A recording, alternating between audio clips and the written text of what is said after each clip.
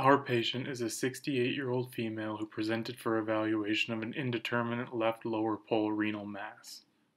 Her past medical history was notable for atrial fibrillation, type 2 diabetes mellitus, stage 3 chronic kidney disease, chronic pancreatitis, and hypertrophic cardiomyopathy with diastolic dysfunction. The patient recently underwent a CT scan of the abdomen and pelvis for evaluation of known chronic pancreatitis and recent weight loss. An atrophic pancreas as well as multiple pancreatic calcifications were noted. Additionally noted was a hypodense enhancing 3.2 by 1.8 centimeter left kidney lesion worrisome for renal cell carcinoma. An enlarged 1.2 centimeter left para-aortic lymph node was also noted. MRI was recommended to confirm these findings. On post-contrast MRI imaging, an irregular hypoenhancing left lower pole kidney mass could be seen.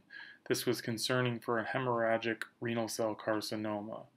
Again noted was the enlarged left para-aortic lymph node.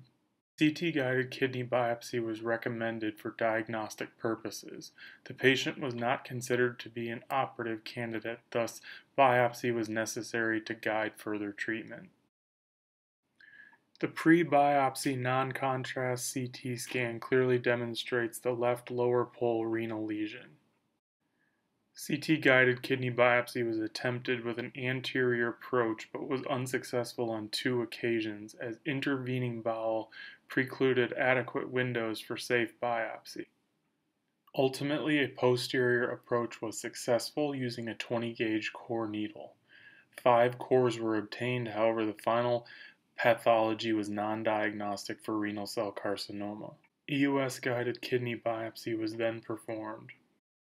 A therapeutic linear array echo endoscope was passed to the posterior gastric body where the left kidney lesion could be easily identified.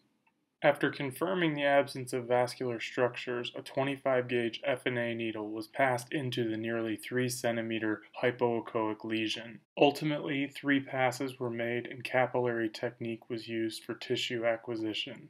On-site cytologic analysis confirmed adequate cellularity for diagnosis. The obtained specimen was diagnostic for renal cell carcinoma, clear cell subtype. In conclusion, this case adds to the current body of literature suggesting that EUS-guided F&A of kidney masses is technically feasible and safe, is useful in scenarios when traditional diagnostic methods are insufficient, and provides a complementary role to ultrasound or CT-guided biopsy as certain lesions are more accessible by EUS-guided F&A, and vice versa.